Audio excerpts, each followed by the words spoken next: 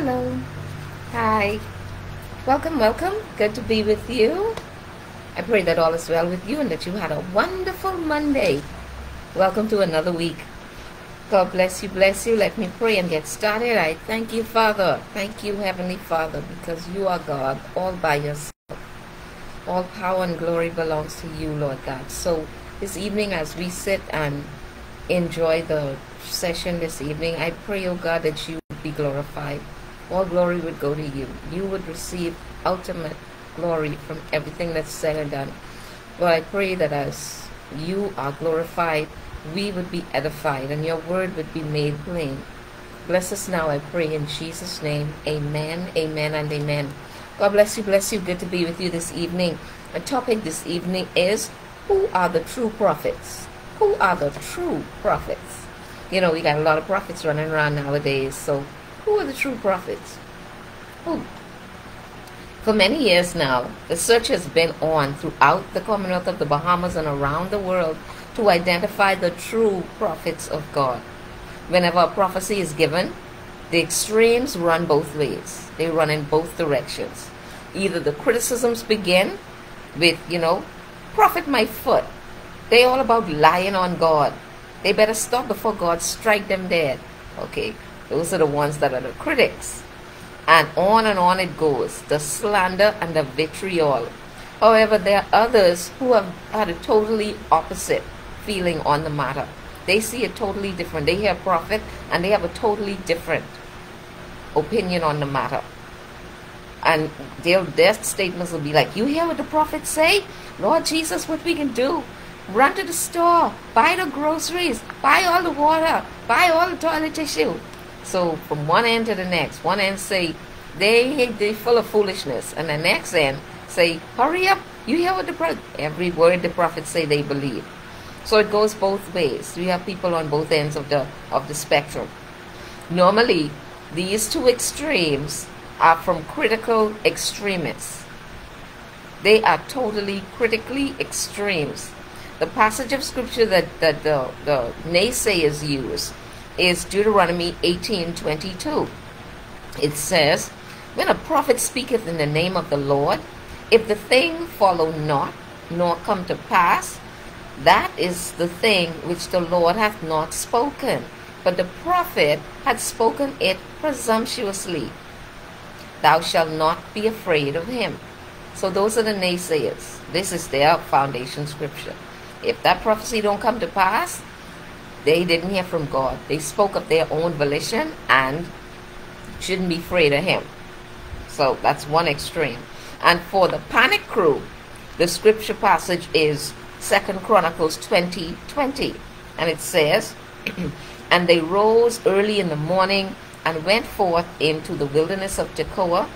And as they went forth, Jehoshaphat stood and said, hear me, O Judah, and ye inhabitants of Jerusalem, believe in the Lord your God, so shall ye be established. Believe his prophets, so shall ye prosper. So here the other extremes say, you're supposed to believe the prophet, otherwise you will not prosper. You will not prosper. The prophet of God, if you go against the prophet of God, you will be cursed. However, we must understand that false prophets, where we are as Christians, if we're thinking of people as false prophet, we should not be focusing our energy on this kind of situation in these critical times. Busy trying to examine and investigate others. Time is running out. We need to get our work done. This is not a serious concern for us. Why? Because the prophets will receive the judgment of God in due season. When they stand before God and start talking about how, oh, we did this in your name and that in your name, they will be judged at that time if they are false prophets. It's not up to us to jump all over, hopping up and down, making a bunch of noise about who is a false prophet.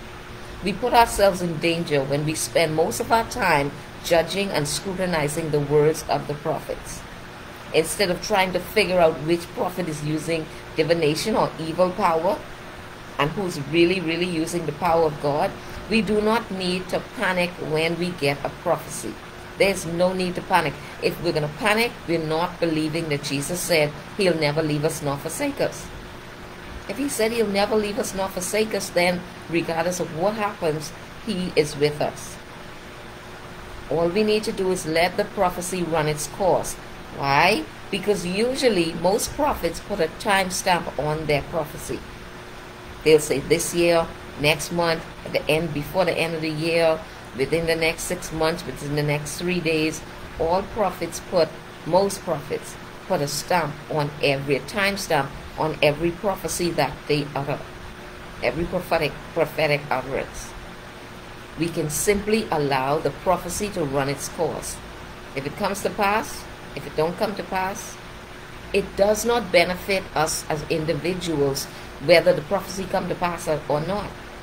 We might say if it don't come to pass, we're better off. Okay, but if it don't come to pass, what are you going to do? Shoot the prophet?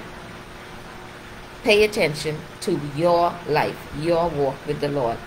We don't have to dive down the rabbit hole searching for clues, trying to figure out whether this happened on the time when they said it would happen, or did it happen afterwards.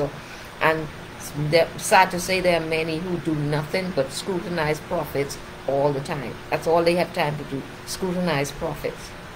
Where's the work that Jehovah sent you to do? What you doing about that? We can also glean wisdom from the Word of God by studying the lives of the prophets of old. If we're so, consumed with the thought of who's a real prophet and who's not, let's just look at the lives of some of the prophets of old. We'll find out that some of them weren't always on point.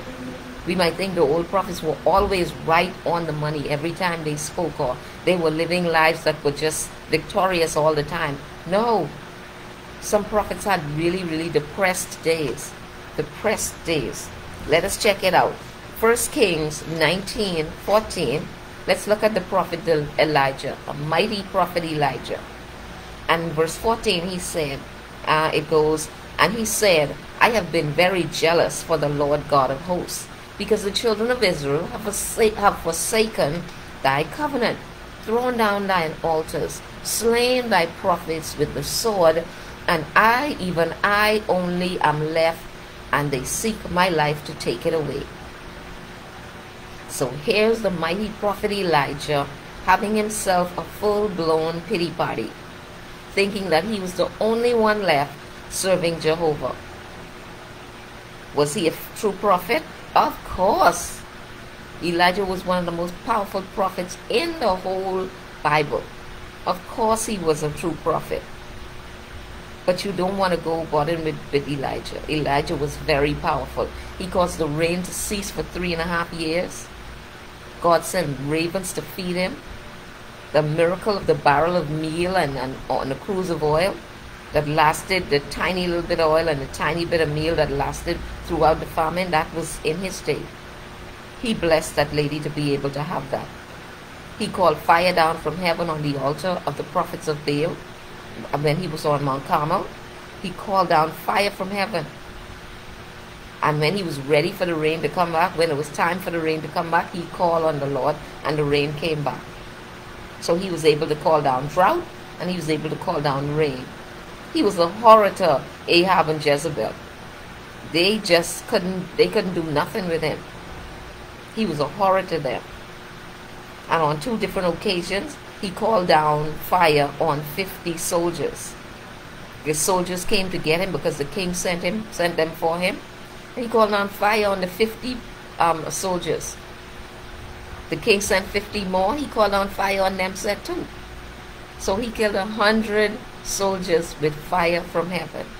This was a powerful, powerful prophet. He parted Jordan by taking off his mantle and hit the water. When he slapped the water parted and he was able to walk across on dry land. Elijah the prophet. But guess what? In 2 Kings 19:18, in verse 18, and after he was done with all these prophecies, all these wonderful things, he said in verse 18, Jehovah is saying to him in verse 18, yet I have left me 7,000 in Israel, all the knees which have not bowed unto Baal, and every mouth which hath not kissed him. So, how is it that the mighty prophet of God, Elijah, did not know that he was not the only person serving Jehovah? How did he not know that there were 7,000 that did not bow the knees to Baal, that was still there serving the Lord? How did he not know that? As the prophet of God, as the one that God talks to every day, how did he not know? How did he not know? Because the prophet, just like every other child of God, is human. Sometimes because they are prophet, we elevate them to almost godlike status. The prophet. And that's what gets us in trouble. We wind up wasting our time, and then we wind up causing problems for them because their egos sometimes can't take it. You elevate them to this high place where everybody just wants to bow down almost at their feet. And they are human. They are fallible. And even though the statement prophecy and prophet gets kind of spooky and super spiritual, we must not let that cause us to put them in God's status, in worship, in positions where we need to worship and really, bow down to them. We cannot allow ourselves to get caught up in that. They have flaws, just like everyone else. They have flaws. And as we look around, we get the understanding that, prophets they're amazing people. Yes, they are. But we cannot allow them to get to the point where we cause problems for them. We cause them to step out of their calling into an area where, they're not where they're supposed to be. They are humans, just like everybody else. Let's look at another prophet. Consider another prophet. There's a prophet Balaam. Some commentaries call him a non-Israelite sorcerer. They'll even call him a prophet. They call him a non-Israelite sorcerer.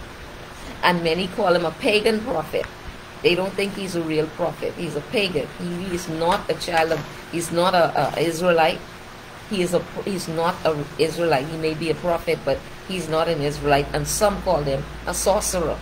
However, Balaam would probably fit in quite nicely in our society today, because he had a reputation that if anyone he blessed was blessed, and anyone he cursed was cursed. Balaam was powerful. He was batting 1,000. He had all his ducks in a row, and he was working that. Although they called him a sorcerer because he was not an Israelite. But what do we see Balaam doing when Balak, the king of the Moabites, contracted him to curse the children of Israel? What did he do? In Numbers 22, 5-6, it says, he sent messengers before unto Balaam. This is Balak, the king of Moab, sending. He sent therefore messengers unto Balaam, the son of Beor of Pethor, and which is by the river in the land of the children of the people, of his people, to call him, saying, behold, there is a people come out of Israel. Behold, they cover the face of the earth, and they abide over against me. Come now, therefore, I pray thee, curse me this people, for they are too mighty for me. Peradventure I shall prevail, that we may smite them, that I may drive them out of the land. For I wot that whom thou blessest is blessed, and whom thou cursest is cursed. So he's telling Balaam, your reputation precedes you. I have heard that whoever you bless is blessed, and whoever you curse is cursed. So come over here, come curse these people for me, so we could be able to destroy them and drive them out of the land. Why? That's what he wants Balaam to do for him. And he's ready to pay good money to get. And this is one of the things with prophets. People will pay them to get a good prophecy or a bad prophecy, or to get them to say something negative to somebody else. So this is why we cannot be making prophets feel like, oh, they're more than what they are. They are just like us. It's just that they have a particular gift. And any true prophet will tell you, I have depressed days too. I have bad days too. Don't make it seem like because I'm a prophet, I am higher than any other. I'm a human being just like you. And they will tell you that. In verse 7 it says, that's Numbers 22:7, it says, and the elders of Moab and the elders of Midian departed with the rewards for divination in their hands. So now they bring in money for Balaam and rewards for Balaam. And they came unto Balaam and spake unto him the words of Balak the king. And he said unto them, lodge here this night, and I will bring you word again, as the Lord shall speak unto me. And the princes of Moab abode with Balaam. Verse 9, and God came unto Balaam and said, what men are these with thee? And Balaam said unto God, Balak, the king, the son of Zippor, the king of Moab, had sent unto me, saying, behold, there is a people come out of Egypt, which covereth the face of the earth. Come now, curse me them. Peradventure I shall be able to overcome them and drive them out. And the Lord said unto Balaam, thou shalt not go with them. Thou shalt not curse the people, for they are blessed. It's amazing. They called Balaam a sorcerer, a pagan prophet, but he did nothing until he went and sought the Lord. That's why we cannot be trying to, investigate people and trying to cast dispersion on people because we see the outward appearance. We don't know what they do in their private time. And here's Balaam in his private time seeking the Lord for an answer. Seeking the Lord for an answer. Call him pagan all you want. Call him sorcerer all you want. He went to Jehovah and asked Jehovah, what is he supposed to do? I mean, sometimes you could read about people in the Bible, people that are really full of integrity in the Bible, but sometimes they don't. David, at one point, did not go and ask the Lord. He just went ahead and did what he wanted to do, and he failed miserably. But here's Balaam, the pagan prophet. He now goes and seeks the Lord before he takes this contract. This contract has money involved. This man came and bring him money to make sure that he go ahead and do this wicked thing and curse the people of Israel. This is an example of how persons that are not spiritual, in our opinion, can have a real connection with Jehovah. We may think the prophet is good for nothing, but he may have a real connection with Jehovah. Here is one called a sorcerer, a diviner, yet he is inquiring of Jehovah God before making a decision that includes money, riches, wealth. But still, he said, I can't take your wealth until I talk to Jehovah and find out what to do. And then what does he do? He carries out Jehovah's instructions. That's why we should always remember that only Jehovah knows the heart of a man. We need to stop trying to judge people by outward appearance.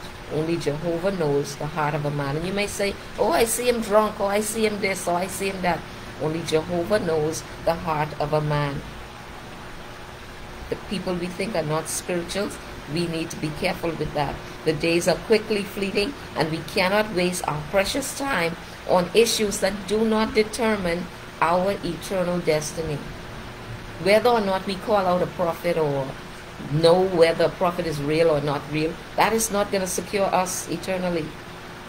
That is not going to gain us brownie points in heaven, or brownie points so that we are now more super spiritual. We are now more spiritual and we can detect prophets. It's not going to benefit us in the long run. Let us continue to work for the kingdom of God and allow him to determine who is right and who is wrong. Why? Because only he knows. He alone knows the heart of a man. Only Jehovah knows the heart of a man. After Balaam had gone and all this drama had taken place, because there was a whole lot of drama in this one little Numbers 24. There was a whole lot of drama going on in there, because it is all about, and further down in the story you talk about how the donkey spoke to Balaam, because he insists on going where he want to go, and now the donkey is trying to stop him from going because the angel is standing there with the sword getting ready to swipe his head off. and the donkey wouldn't move, and he beat the donkey, and the donkey crushed his foot against the wall, and all this goes on in Numbers 24. All this activity is in Numbers 24, when the donkey spoke to Balaam. In the final decision, it was still directed by Jehovah. Numbers 24:11-13 says, this is the king speaking to Balaam. He said, therefore now flee thou to thy place. I thought to promote thee unto great honor, but lo, the Lord had kept thee from honor. What is he saying? He's telling him, I was planning to promote you and give you plenty money, but the Lord caused you to not curse the people, so now the Lord caused you ain't get no honor and riches. Verse 12, and Balaam said unto Balak, spake I not also unto thy messengers, which thou sendest unto me, saying, if Balak would give me his house, full of silver and gold, I cannot go beyond the commandment of the Lord, to do either good or bad of mine own mind. But what the Lord saith, that will I speak. Regardless of whatever everyone thought about Balaam, he had reverential fear for Jehovah God. He had reverential fear for God, and he obeyed God's instructions, which is more than you could say for a lot of people in the Bible that are listed there. Not very many of them could always say, we follow the laws of Jehovah. Not all of them can say that. But Balaam, especially in this instance, he sought the Lord, and he did what the Lord told him to do. The Lord said, don't curse them people. Leave them alone. So, tell Balak, you can afford to give me your house full of money. I cannot go beyond what the Lord told me. All around the world, people are dying in record numbers. And I'm sure some of them, they're saints, and they passed on. And if they could get some extra time to do some more work for the kingdom of God, they would take it. And sometimes we would even regret the fact that, look, some people lying on a deathbed and now thinking back and saying, Lord, look at the time I spent gossiping. Look at the time I spent worrying about this one and that one. Look at the amount of time I spent searching up and digging up and trying to find dirt on people just to make sure they don't look as good as me in the kingdom of God. Waste of time. Waste of your time. Stay focused on the Lord. Stay focused on the Lord. I'm sure that when they got over in the glory land, they'd be like, I could have done more. I could have done more. But I wasted my time on things that really does not matter to me personally in eternity. They will wish they had made better use of their time. We who are still here need to remember that Jesus is coming. Jesus is coming. Let us get our own assignments completed. The prophets are getting their assignments completed. You busy flapping up your mouth about them? They're getting their assignments completed. Whether they're right, whether they're wrong, they are prophets and they are prophesying. The prophets are working hard. What are the rest of us doing? What are we doing? Inspection? We inspecting stuff? No. We must work on our own individual God-given purposes. Let us work on the purpose that God gave us. The reason why He sent us here. We must get our work done. Matthew 7:15 says, beware of false prophets, which come to you in sheep clothing, but inwardly they are ravening wolves. Yet ye shall know them by their fruits. Do men gather grapes of thorns or figs of thistles? It's saying you will know the false prophet and the right prophet by their fruits. But Jehovah didn't call us to be fruit inspectors. You see the fruit? That's who they are. Okay, them being awful is not going to make me any more good. You know how they say, me shining my light, them shining dimming their light is not going to make my light shine any bright. You're just trying to tear up people so that you can look better? No, that is ungodly. We cannot be doing that. We cannot do that. So if the prophets will be able to deceive the ravening wolves, if they will be able to deceive us as sheep, as wolves in sheep clothing, the most important we can do is read. The most important thing we can do is read and study the Word of God consistently. Learn how to pray. Learn how to pray and get busy praying, because so many talk about prayer. We do a lot of talking about prayer, and who need prayer, and the nation need prayer, and the world need prayer, but nobody gets around to actually doing the praying. We need to get around to actually doing that praying, doing that job, taking control of that task and getting it done. Let us spend less time judging and scrutinizing the lives of others, and more time on our own business, on our own projects, on our own purpose. And God knows we have many flaws. We have flaws, we have issues. Why are we busy trying to, let's say, trying to take the speck out your brother's eyes while the mote is in your eye, the plank is in your own eye? We need to get busy doing our own projects, our own purpose, fulfilling our own purpose, because time is running out. We need to make sure we are ready. Revelation 19:20 says, "And the beast was taken, and with him the false prophet that wrought miracles before him, with which he deceived them that had received the mark of the beast, and them that worshipped the image. They both were cast into the lake of fire, burning with brimstone." What does it say? There's a lot that's going to go on. In the final hours before the return of Christ, the book of Revelation is telling us that deception will be really, really high. Will be really, really high. Deception will be high. And the false prophet will be performing miracles. Be performing miracles. We cannot afford to let the miracles distract us. Why? Because the purpose of the miracles is to get you distracted. The purpose of the false prophecy, or the prophecies, or the talk of gloom and doom and scare, is caused to paralyze you, to cause you to do nothing. Instead of continuing to work in the kingdom of God, you decide to do nothing. You get paralyzed and scared, lock up in your house, scared out of your wits. We have to focus on the Word of God and continue to pray. Keep our eyes on Jesus. We must keep our eyes on Jesus. If we're wise, we'll keep our eyes on Jesus. 1 Thessalonians 25:17 says, "Pray without ceasing." This must become our life scripture. Pray without ceasing. Only prayer is going to get us through the next couple years, months, whatever, however long our lives are. Only prayer is going to get us through. We have to continue to focus and pray.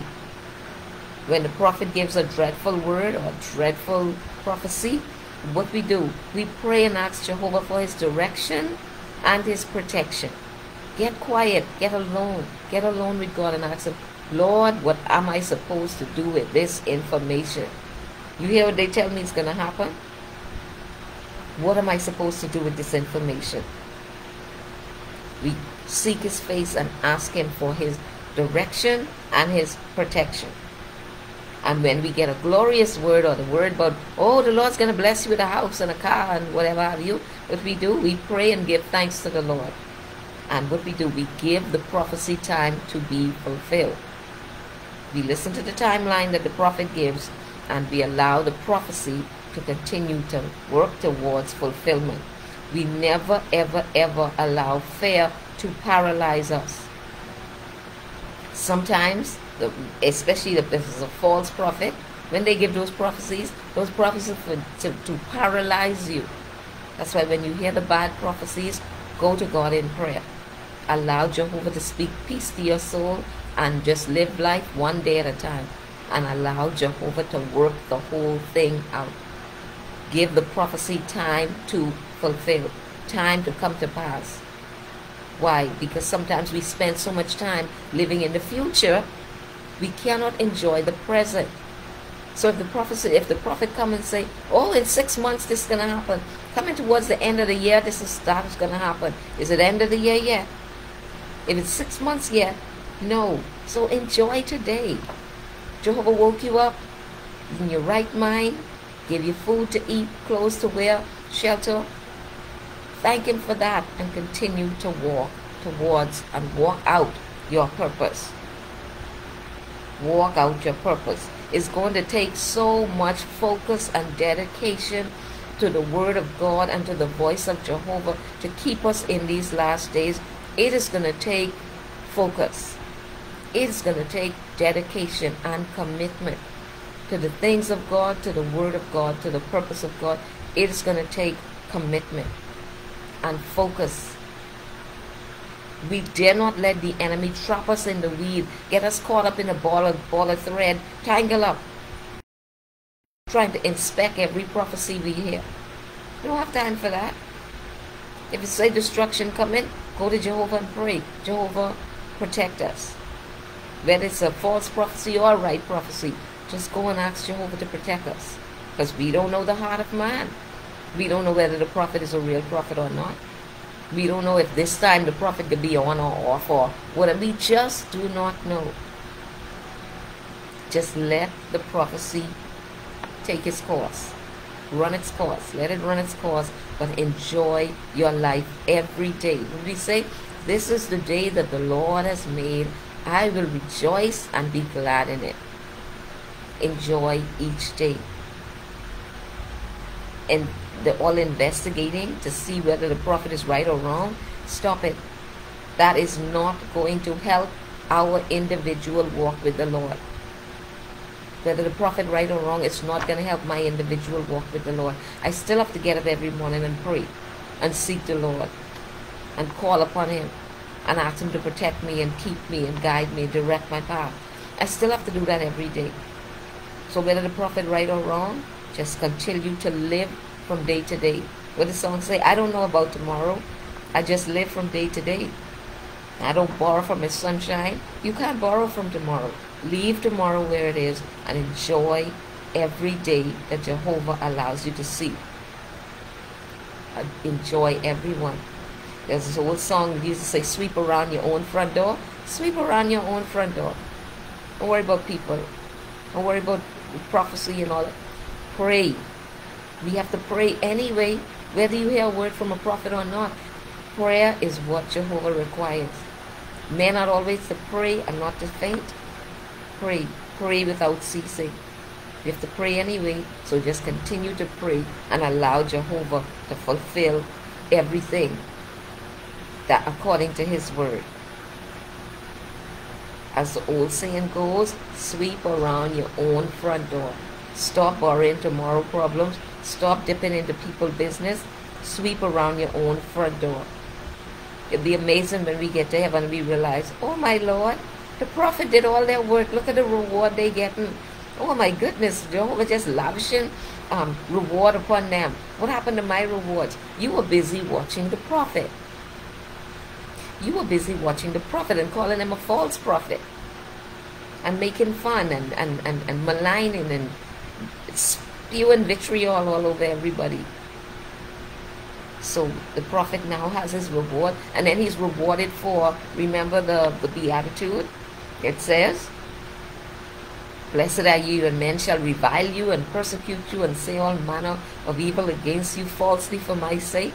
Rejoice and be exceedingly glad, for great is your reward in heaven. For so persecuted they the prophets which were before you. So their reward is going to be great. The more you persecute them, the more you talk about them, the more you malign and tear them down. Jesus said their reward in heaven will be great. Why? Because they were accused falsely. They were falsely accused of being false prophets. Only Jehovah knows the heart of any man, woman, boy, girl. Only Jehovah knows the heart. So let Jehovah do what he needs to do with them. So how do we as Christians spot the false prophets? We don't. We don't go around trying to spot the false prophet or find out who is the real prophet, who is the true prophet. That is not our job. Jehovah called us to reach the lost. Are we doing that? Are we witnessing? Are we bringing souls to the kingdom? Or are we doing inspection? Let us continue to seek Jehovah, continue to press toward the mark for the prize of the high calling, and leave all that inspection to Jehovah. We listen to the prophecies, we be still and seek the Lord and let him speak to our heart, speak peace to our spirit, regardless of what the prophecy says. It may be very terrible, it may be very hard to accept, hard to receive. Pray and ask Jehovah to speak peace to your heart. Because what he does not want you to do is get paralyzed by fear. And the enemy wants us, even if it's a real prophecy, even if it's a true prophecy, we cannot become paralyzed by fear. We cannot allow a fear to cause us to stop in our tracks and do nothing. No. We need to let whatever is said, good, bad, or ugly, let us continue to press, cause us to press toward the mark. Cause us to continue to sink deeper into Jehovah. Cause us to stay in the Word even more. Cause us to pray. Yes. If the evil prophecy or the bad prophecy does anything good for us, it'll cause us to pray. And stay in the Word. That's a good thing that the evil prophecy will do for us. Because many times in the Bible, when they prayed, Jehovah heard and he changed his mind. King Hezekiah was bound to die. And he prayed and Jehovah heard him and changed his mind and gave him 15 years longer, added to his life.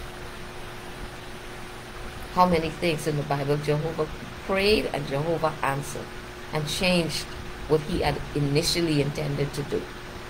So let us continue to serve Jehovah in spirit and in truth and in the beauty of holiness. James chapter 4 verse 7 says, submit yourselves therefore unto God. Resist the devil and he will flee from you. What is the first step? Submit to Jehovah. Submit. Pay attention. Allow him to rule and reign. Submit ourselves to Jehovah and he will give us the strength to resist the devil and he will flee from us. So let us continue to remember, we don't want to get there standing before the throne and realize we wasted our time. Wasted your time. Getting in other people's business. Get busy doing what Jehovah sent you here to do. The purpose for which he sent you to this planet, get busy doing that. And once you're done doing that, when he call you home, you'll be able to stand and he'll be able to say to you, well done, our good and faithful servant. Enter into the joy of the Lord. You get to share his kingdom. So we don't have time for investigations. We are busy trying to press our way through, that we will have a glorious entrance into the kingdom of Jehovah. God bless you. It's a pleasure to be with you. Thank you so much for joining me. Let me pray and close. Heavenly Father, I thank you. Thank you for your promise. Thank you for the prophets. Lord, we pray that you would bless them and allow them to hear directly from you so they can give us the warnings and anything that you want to say to us. But Father, help us not to become paralyzed by fear. Help us not to allow fear to paralyze us. Let the word of the prophet drive us closer to you, deeper in prayer, deeper in your word, more committed in our service, because we know the time is short. We continue to press toward the mark. Lord, help us to continue to walk with you and to talk with you, not looking to the left or the right, but being focused on Jesus Christ, that at his appearing, he will say, well done, thou good and faithful servant. Lord, bless us as we go to bed tonight. We pray that you grant us sweet sleep, that we will rise in the morning to continue our walk in the center of your will. Bless us now, we pray in Jesus' name. Amen, amen, and amen. God bless you, bless you. Thank you so much for joining me. It was a pleasure to be with you. I'll be back on Friday at 8 p.m. Like I always say, you could have been doing anything else, but you decided to spend these moments with me. Thank you ever so much, and may Jehovah continually bless your life. Bye-bye.